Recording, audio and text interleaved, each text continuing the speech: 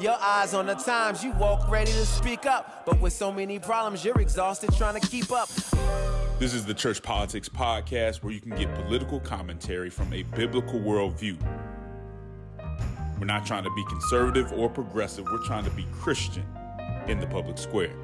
And I'm black as heaven. I'm made in God's image. Nobody can change my settings. Amen. Got off my knees and put it into my search. It's easy to sell your soul when you don't know what it's worth.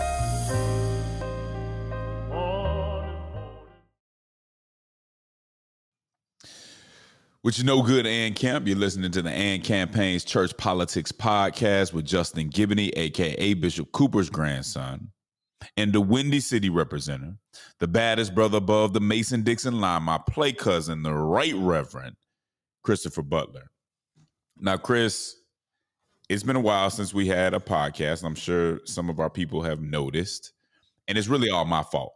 I kind of explained this a little bit, I think, on one of the episodes, if I'm not mistaken. But no, I explained it on one of the Civic updates. But I'm in the middle of finishing a book. I think you're going to enjoy this book when it comes out, but it's not necessarily an easy process because I want to make this as good as possible. So it's been my fault. I like to blame things on Chris. Unfortunately, I couldn't even stretch the truth enough to blame this on Chris. This is all my fault. All right. But we will be back with a vengeance soon. But even though I was taking a little bit of a break during July, we had to talk about what's been going on this week. So, Chris, how you been doing, man? You ready to get back into it? Yes, indeed. These are interesting times, and ready to discuss. So, people who are watching on YouTube have to forgive my background. I'm in the conference room down here in Atlanta again. He's in Atlanta.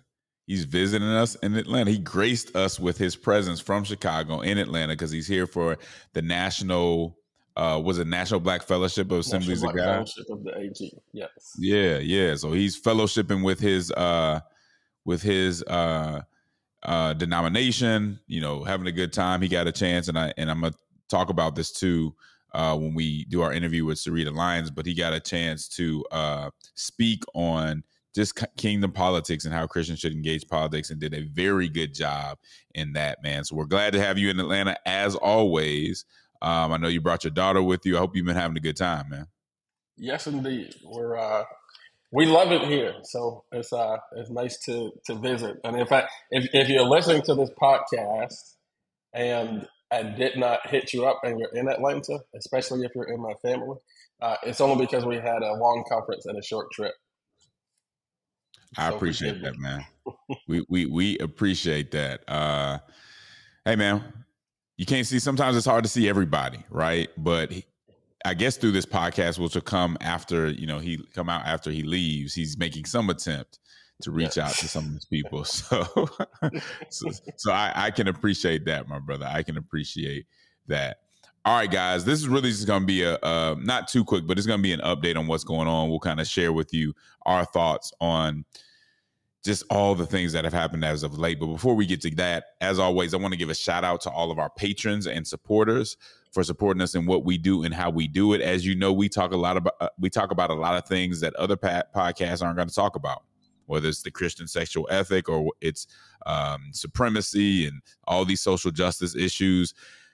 Meaning we don't fit into the right or the left, which makes it very hard for us to get support. So we need you guys to support us so we can keep doing this. And we thank all the people that already support us. So if you want to become a patron, you can get premium episodes. So we don't only do this episode, we actually do premium episodes. And if you go to patreon.com/churchpolitics, you can become a patron by giving every month, and we would greatly appreciate that. If you are watching on YouTube, be sure to like and subscribe, okay?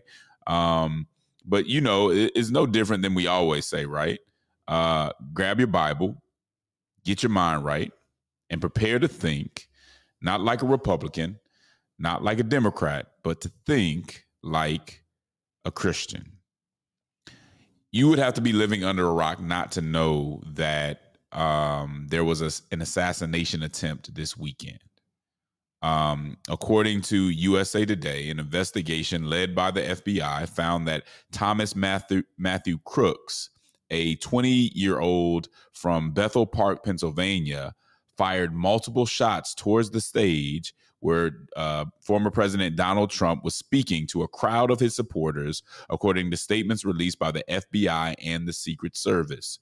Crooks fired an AR-15 style rifle from a roof about 150 yards away and was killed by Secret Service agents moments after firing. Videos published by multiple outlets, including USA Today, show Trump abruptly reaching for his right ear, looking at his bloody hand, and then dropping down behind the podium. People nearby can be heard saying, "Shots, shots, shots." And a moment later, Secret Service agents surrounded Trump and escorted him off the stage. Chris, when I first found out about this, I was actually at a concert. I was nowhere near anything political. And I just started getting hit with all these different texts and all that stuff saying, hey, what happened? Is this real? What's going on? It was a kind of a surreal experience. I mean, when something like that, like this happens, it's not like we're used to it, right? It was kind of a surreal experience. What was your initial reaction to this? We can't call it anything but political violence. Yeah, it was a shock. I was working at my desk, so I was able to like click on the news pretty quickly after the alert came over my phone, the first news alert. But it was wild. I mean, it was the kind of thing that you just can't believe that you're even looking at. Yeah, I mean, and just trying to gather the facts, and as always, the reactions on social media, many of them could be disheartening, right? So you had a lot of people on the right automatically kind of saying this was a setup, you know, the Secret Service had it in for him and all this other stuff. I mean, that was all over social media. It was all over Twitter and all that stuff. Before really any of the facts even came out, right? And we talk a lot about, Chris, about people having their narratives. And when something happens, they're not really looking for the facts. They're just looking for how what happened can support their narrative. And any fact that goes against their narrative just gets thrown out. But the same thing happened. I had other people hit me up saying, oh, this was definitely fake. He put all this on. Go ahead. No, I said the same thing. I was actually shocked, and people listening to the podcast might be saying, you know, how could I be so naive? But I was surprised the number of people who immediately came with the, you know, either this was a grand conspiracy by the deep state or he totally faked it. Yeah. And I'm like, that's a heck of a thing to fake. This is what I told people, because I had a bunch of people all in my inbox and stuff like that talking about this is fake. I'm like, guys, basically what you're saying when you say this is fake is, let's put it in context. While Trump is winning an election, he somehow conspires with the Secret Service and basically the FBI, who are both under the Biden administration, right, to create a fake assassination attempt where somebody gets killed. Yeah. How in the world do you conspire with two organizations that work for the person that you're running against? Doesn't make a lot of sense, guys. And why would you even take that chance if you're winning, if you're up in an election right now? Just doesn't make a lot of sense. But we have our narratives. And nobody on our side could do something that bad, or nothing like this could happen to Trump where it could actually help him. And then the other thing that I saw was people kind of saying it was bad, but not want to say it was too bad because they know it could politically help Trump, right? Yeah. Obviously, I'm not a Trump fan, never have been. But what I realized, Chris, in watching this is I was just like, dude, we have to be able to condemn things like this without equivocation, without qualification, and without a lecture on how bad the other side is. I've been getting emails and memes about, yeah, this was bad, but look at all the others. Look at what happened to Nancy Pelosi's husband. Look at, guys, stop. Just sit down and say, both sides, you don't want to believe this, both sides have their lists. We can decide which one is worse some other time. This was completely wrong. We need to focus on condemning this. And obviously, the only person that's fully responsible for this is the young man that did it. God rest his soul. But we can also look at what we can do to calm things down based on what we share and how we go about our lives. Let's condemn it, see what we can do better, and then move on later. But when you don't clearly condemn it, period, and you had all this stuff that you're adding to it, you actually can make things worse. But go ahead, Chris. Yeah. No, for sure. And you said the word that has really been my thinking since this happened, which is narrative. And the fact that so many Christians have allowed a political party or political disposition to really become almost your entire worldview, right? So that every single thing that happens, you interpret it through the lens of this political framework through which you see the world. And I've had to remind people, I won't say some of the people because it breaks my heart that I had to make this reminder, but we have a grand narrative that's rooted in the scripture. It is a narrative that says that we serve a God who created the universe, who worked through Israel to reveal himself ultimately through Jesus Christ, and who is still in charge of the universe and is going to redeem the whole thing, right? That's our grand narrative. And so we're going to interpret activity in the world through some grand narrative.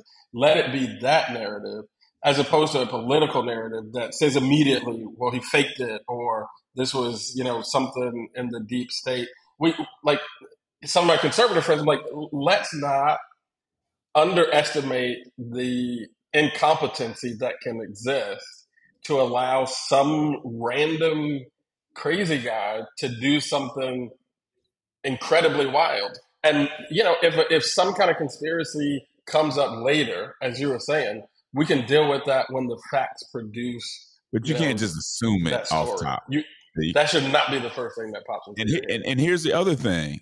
The same people who were talking about how silly the conspiracy theories were on the right when it comes to the election and all that stuff came up with a conspiracy theory just as silly based on nothing but their narrative. Yep. And it's like, guys, maybe this is a way that we unify. We're not all that different. We all reach for conspiracy theories when reality just isn't something that is helpful to us and is not politically expedient. Yeah. That's what it tells us. Go ahead. No, we have this gospel-centered grand narrative that would allow us in a moment like this to say, yo, this is crazy, but everything's going to be okay. Right? Like, if you interpreted the event through that gospel-centered narrative, that would be your response. And it seems like to me that we are so desperate for a narrative that I'm just like, yo, church, let's use the narrative that we have from the scripture. If we just need a grand narrative through which to interpret all the political activity, that would have been a much better message to be coming out from a lot of the people who I saw saying some wild things. Very wild things. And look, we've been going around the country with our civic revival, talking about the possibility, maybe even likelihood of political violence, hoping that it wouldn't happen, right? Like hoping that it wouldn't come to this. And then you get someone who tries to shoot the president. It's really tough. Another issue on this, though, Chris, is the incompetence by the Secret Service. That was awful. The fact that somebody could be on a roof 150 yards away and be there and people be telling you he's up there and y'all don't respond. Yeah. What in the world is going on here? Yeah. The Secret Service, I saw go ahead. The director of the Secret Service did respond and say, the buck stops with me and all that stuff, but I don't know how much worse you can get. That made me lose a lot of confidence in their abilities and in what they're doing right now. So hopefully they do really pull it together, because that's inexcusable. Yeah, no, and it's crazy because more stuff just keeps coming out. It was reported this morning. I saw that crooks actually went through the metal detector with a rangefinder that's used by hunters and snipers, and it was recorded. They reported that it was something suspicious, but still, when it was reported to somebody who was on the roof and all that stuff, like nobody ever pulled the president off the stage. Like, I don't expect that you just like snipe somebody because you saw them and it might be dangerous. But pull the former president, let me check that, pull the former president off the stage, check it out, and if there's nothing, the rally can continue. That's right. But I don't know what to say for that level of incompetency.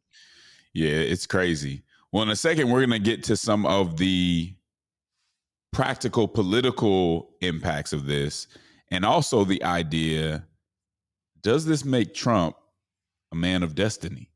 We'll be right back on the Church Politics Podcast. Your eyes on the times, you walk ready to speak up, but with so many problems, you're exhausted trying to keep up. This is the Church Politics Podcast, where you can get political commentary from a biblical worldview. We're not trying to be conservative or progressive. We're trying to be Christian in the public square. And I'm black as heaven. I'm made in God's image. Nobody can change my settings. Amen. Got off my knees and put an end to my search. It's easy to sell your soul when you don't know what it's worth. And we are back on the Church Politics Podcast with Justin Giboney and the Right Reverend Christopher Butler. I almost forgot your name, my brother. The Right Reverend. You didn't call me Trump. Right, yeah. I did call you Trump at where were we, in Denver? In Denver, yeah. I apologize I don't know if I apologized immediately, but I do apologize for that. But look, and we making fun of Biden. People making fun of Biden for making those mistakes. I just made the same mistake in Denver. So it happens, folks. It happens. Probably shouldn't happen that frequently, and that's another matter. But I mean, we do have to discuss. So first, I want to kind of touch on the practical impact of what happened. There's probably no bigger boost that a leader can get than to go through like a near-death experience, especially when somebody's trying to kill them and survive. Yeah. That's just, I mean, nobody wants to get shot or go through that. But if you ask, if you got into people's heart and say, do you want to survive something like that and come out like heroically? A lot of leaders would say yes, because that just draws people towards you. Mm-hmm. Obviously, him standing up, putting his fist up, the blood coming down. That's, whether you like Trump or not, that's an iconic photo, right? Like it's like, I mean, that just, and he's a showman. There was no way in the world. I almost think he would risk what could happen to be a showman in that moment and understand the moment. I mean, if we understand that moment, Trump understands that moment. If he has a major talent, it's to be a showman and to take advantage of those kind of situations, and he did. Yeah. What do you see as the practical impact on the campaign of this attempted assassination and his survival? Yeah, I mean, I think, you read it well. One of the things that we know about that kind of trauma response is that the things that are practiced and instinctive for you are the things that you kind of immediately go to in those moments. And I think what we saw with Trump is that showmanship and, sort of just being kind of a performer, that was instinctive to him. And he, did the things he did in those moments. But there is no question that there is an air of, inevitability that comes with surviving an assassination attempt, right? Especially the way that he did. I mean, he turns to look at the chart. If he doesn't do that, we're having a whole different podcast today, right? Because millions of people will have seen like something terrible that none of us have probably seen in our lifetimes, and it would have been on live television.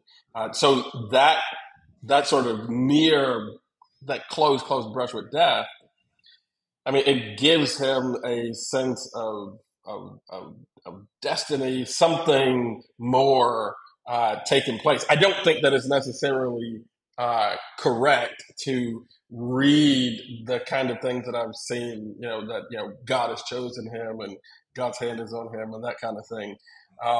But it creates this kind of movie dynamic, right, where it is much more dramatic around him at this point. And to me, that can only play into his election prospects. He was already up before the terrible Biden debate. He was already up before this assassination attempt. And now you have this event that no matter who you are, if you have any sort of honesty in you, you have to admit that this humanizes him in a certain way, and at the same time makes him so much bigger. Yeah. And I don't know what to I think say the to folks most, who are running against him.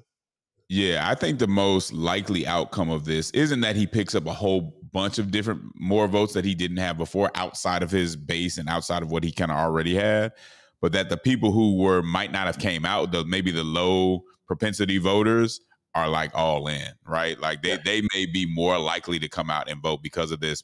I don't know that it makes a hardcore Democrat or somebody who's already made their mind up switch, but it does a lot. And it gives him the opportunity, and we'll see what happens with his RNC speech, to really reset, to move along. And I even heard this from J.D. Vance, who we'll be talking about later, is he's a different man now. This has changed him. Looking at the discipline that he actually showed that surprised me in the debate, could he actually use this as a reset to say, I see things differently now, I'm different, and I actually do want to unite everybody? That may be the narrative that he runs with. There's been word that he actually has changed his speech at the RNC based on what happened. I wouldn't imagine that he wouldn't do that. But those are some of the impacts. Now, some have gone so far as to say that he is a man of destiny. In fact, Ross Douthat, who writes for the New York Times, one of my favorite conservative writers, wrote an article entitled "Donald Trump, Man of Destiny." It talks about how some have said that this assassination, as I said before, proves that Trump is actually a man of destiny, that there's something there that he keeps getting away with stuff or keeps surviving certain issues. He says that Trump is a figure that we all have to admit that Trump is a figure touched by the gods of fortune in a way that transcends the normal rules of politics. He goes in to talk about the philosopher Hegel. He says, in Hegel's work, the great man of history is understood as a figure whose own particular aims involve those large issues which are the will of the world spirit. Hegel's paradigm was Napoleon, the Corsican adventurer whose quest for personal power and military glory spread the ideas of the French Revolution, shattered the old regimes of Europe, and ushered in the modern age.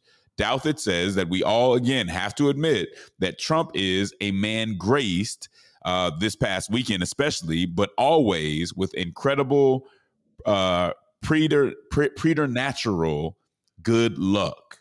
I mean, if you look at the cases he's been through, all the stuff he's been through, you can't help but say something seems like it's going on here, right? Douthat goes on to say that last quality that he has, this kind of preternatural good luck, that last quality is understood by some of Trump's religious supporters as proof of divine favor, and a reason to support him absolutely. But this is a presumptuous interpretation. Some notably sinister historical figures have enjoyed miraculous seeming escapes from assassination. The man of destiny that Hegel talks about might represent a test of his society, a form of chastisement, an exposure of the weakness and decay, in which case your obligation is not to support him without question, but to try to recognize the historical role that he's playing and to watch your response to what's being unsettled or unveiled. Interesting article. What do you say to the idea that Trump is a man of destiny based on what he's been through and somehow he keeps going? He's not, things that should have taken everybody, that would have taken everybody else out before him, simply do not take him out. Some of his religious supporters, as Douthat points out, are saying he's touched by God. He's our man. What's your response to that sentiment? Yeah, I mean, certainly on the religious front, where people are very quick to say that, like, God has chosen him to be president of the United States. One, I would say that even if that's true, it doesn't necessarily mean that he's good, right? Because God has raised up leaders throughout Scripture. There's testimony to the fact that God will raise up a leader as judgment to folks, even in the if we look eschatologically at Scripture, there is all type of warning that leaders will be raised up as judgment on people to provide for us, whatever the thing is that we want to hear, even though it's not good for us. So I like a phrase that our friend Michael Ware introduced in his latest book. He introduced this idea of political therapeutic deism, which is this idea of reading these sort of religious and divine narratives over all of our politics. I think it's far too easy to do that, and that is a stretch too far. But I'm very appreciative of Doubt That's thinking, because that is coming more from a philosophical standpoint than a theological one, right. Necessarily, and really saying that there's something about this guy that if you don't pay attention to it, I think that's where Doubt That ends up in his argument, is that if you ignore this fact or don't contemplate this idea, then you miss something about Donald Trump that certainly will handicap your ability to oppose him or to compete with him on the world stage, because there is something about him, and that's what I would do even with Hegel's philosophy, right? Because we use the word man of destiny, and it might sound more like what the religious supporters of Donald Trump are saying, that he somehow got this divine path to the White House. Is not to say he's a man of destiny, is not to say that he's got God's blessing. If I put it in layman's terms, it's like there's something about this dude, right? Like he's not like every other politician or public figure that we have encountered. And I think it's very hard to argue with at least the idea that you've got to contemplate that if you're going to think about Donald Trump at this point. It's hard to deny that there's something, there seems like something going on there, that he just survives all these issues over and over again. And I mean, the point you made about the therapeutic deism is so important, because everything in the Bible is not about America. Yeah. Everything in the Bible is not about this election. So you don't need to make it biblical, and that this means things. And actually, you're not even making it all that biblical if you act like that this means he's good and God. First of all, I don't know any man outside of Jesus that we are supposed to follow absolutely. Yeah. Maybe I'm wrong about that. I don't remember the Bible telling us to follow anybody to that extent absolutely. Seriously. Outside of God himself.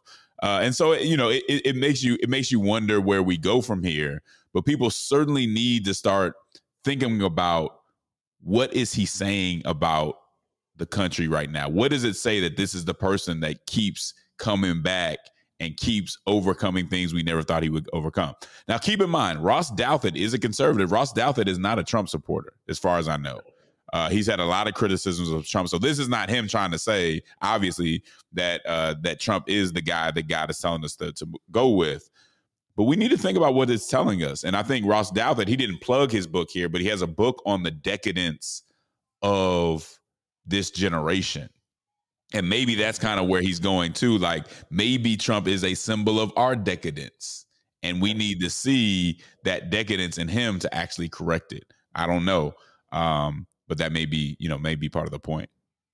Yeah, for sure. And I think that idea is something that's worth contemplating. I forget the writer, but one of my favorite quotes about democracy. There's a writer who said that democracy is the idea that people should get the leadership that they demand, and they should get it good and hard. And sometimes we have to see this idea that our political leaders in a democratic system, in many ways, do reflect something about us, right? And that's not to discount everything else that I have said and will say about politics and all of the way that money and power, position, all that kind of stuff plays into it. But there's something of a mirror in a democratic form of government where we can see something about ourselves. I do also want to say that if you look at Trump as a man of destiny, and Doubt That refers to this a little bit in his article, in order to compete with or oppose a man of destiny, you've got to do things differently. And so I wonder if Joe Biden can turn that around into an argument for himself, kind of be not the obvious choice, but like I'm the drunken kung fu master who can, actually deal with this guy. So trust me. Right. I've done it once. I can do it again. And that, in a way, is kind of his argument. All right. Well, we're going to talk about his vice president pick next. We'll be right back on the Church Politics Podcast. Your eyes on the times, you walk ready to speak up. But with so many problems, you're exhausted trying to keep up. This is the Church Politics Podcast, where you can get political commentary from a biblical worldview. We're not trying to be conservative or progressive. We're trying to be Christian in the public square.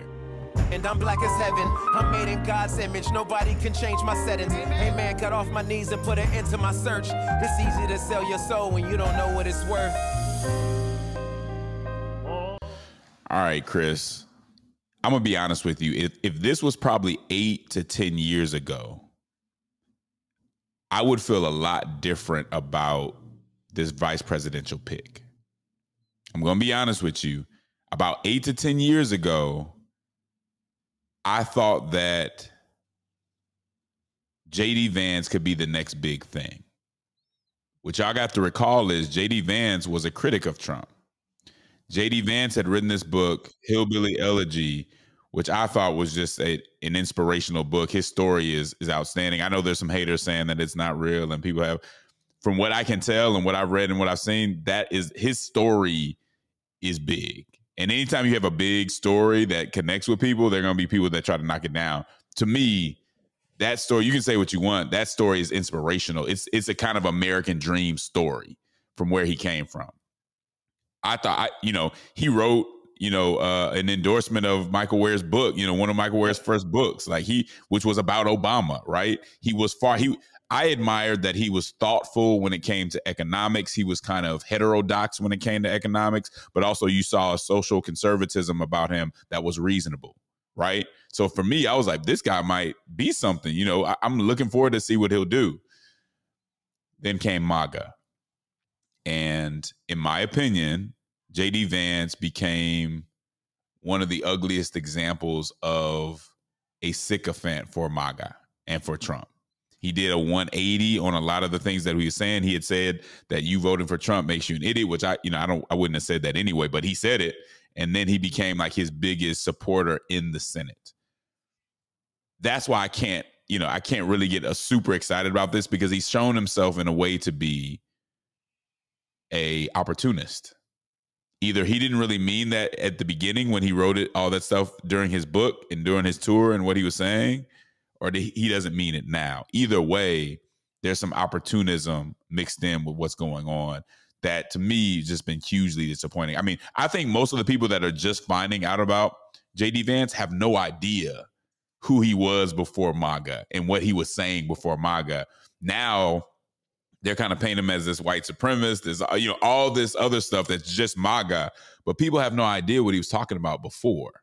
Which is really interesting to me to hear how people talk about him, not knowing where they were at before. So it's interesting, man. Well, what are your thoughts on J.D. Vance, just initially on him as a person and the changes that he's made over time? Yeah, I mean, I think that I observed that same trajectory.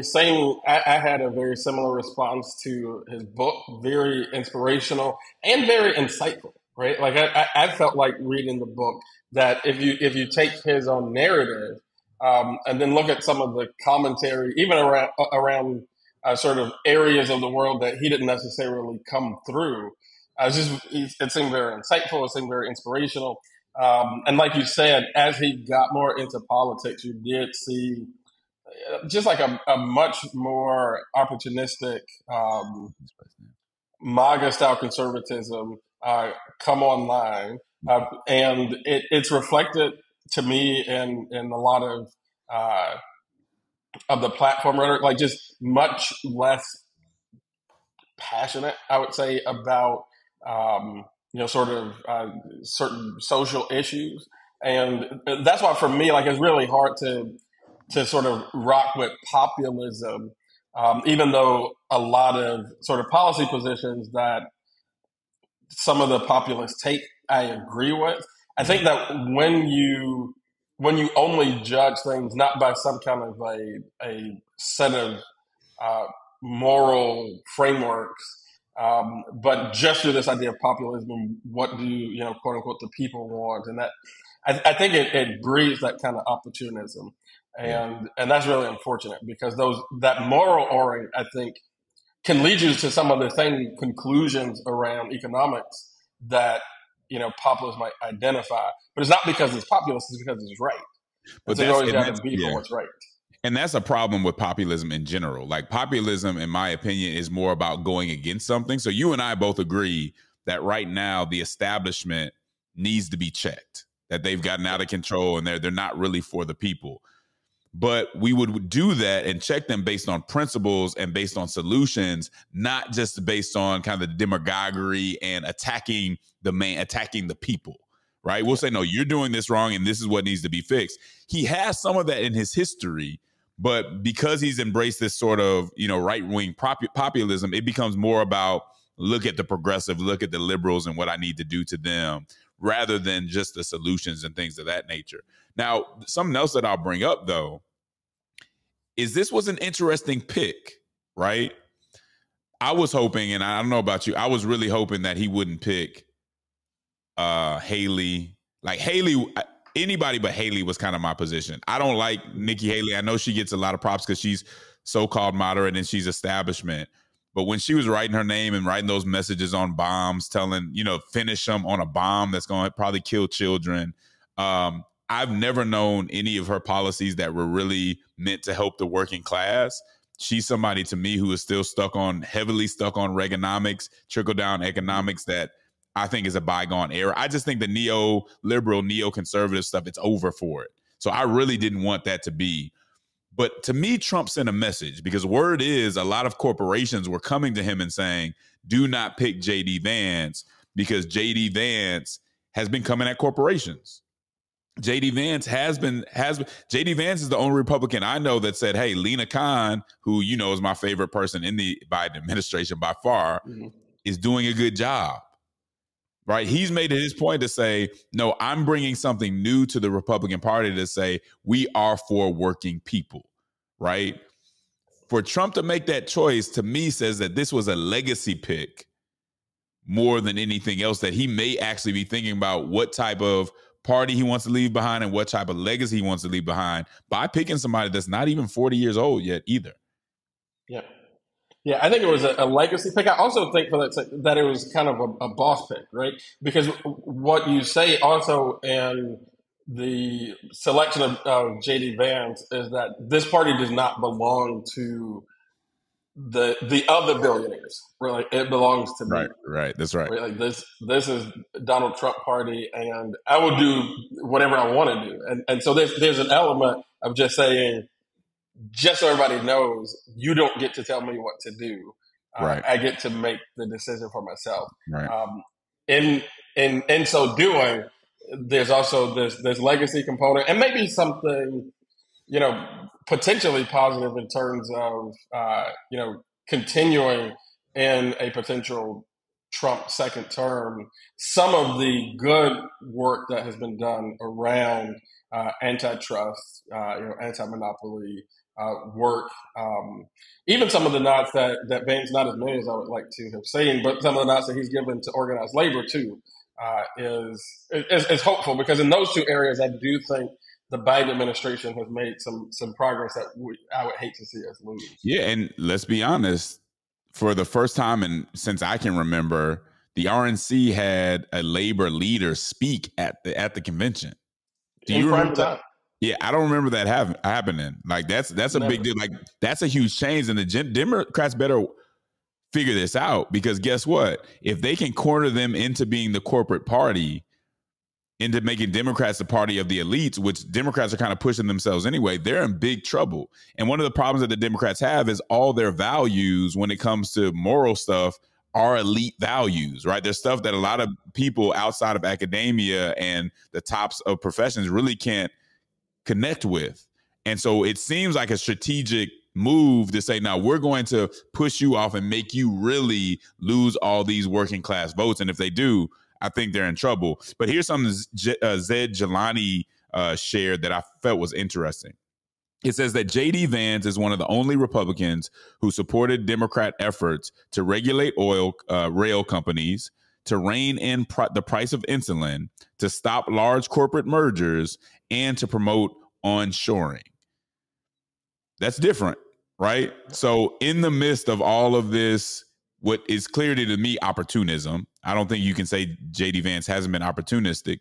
There may be some opportunities for him to do good. The jury's still out. We still got to see who's going to win the election.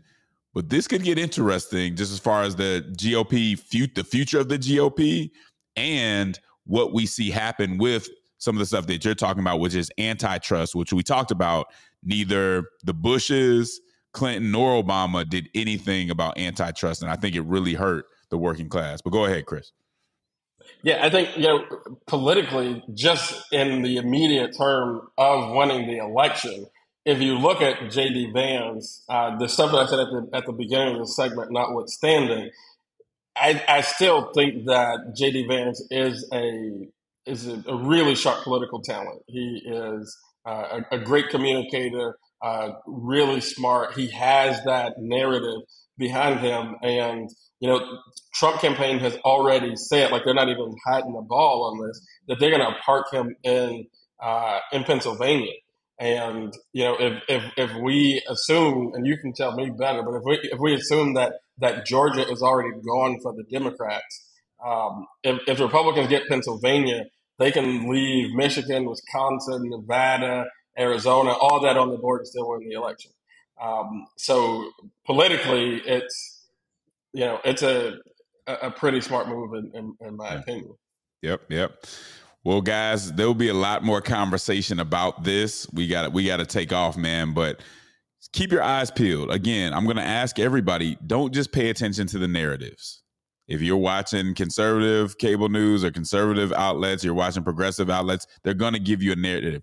Watch it for yourself and figure it out for yourself, okay? Because there's a lot of movement that I don't think some of these kind of like establishment organizations or establishment outlets are going to either be willing to see or going to be able to see. And so you need to kind of work it out for yourself because things are changing. Well, you know what it is. As always, Ann Camp, there is a cross that neither political conservatism nor progressivism is fit to bear. There's a civic hearing in need of faithful witnesses who love social justice and won't surrender the truth to be loved by the world. Make sure that you are engaging with the compassion and conviction of Jesus Christ. Until next time, Ann Camp, we'll holler at you. Your eyes on the times, you walk ready to speak up. But with so many problems, you're exhausted trying to keep up. This is the Church Politics Podcast, where you can get political commentary from a biblical worldview. We're not trying to be conservative or progressive. We're trying to be Christian in the public square. And I'm black as heaven. I'm made in God's image. Nobody can change my settings. Amen. Got off my knees and put an end to my search. It's easy to sell your soul when you don't know what it's worth.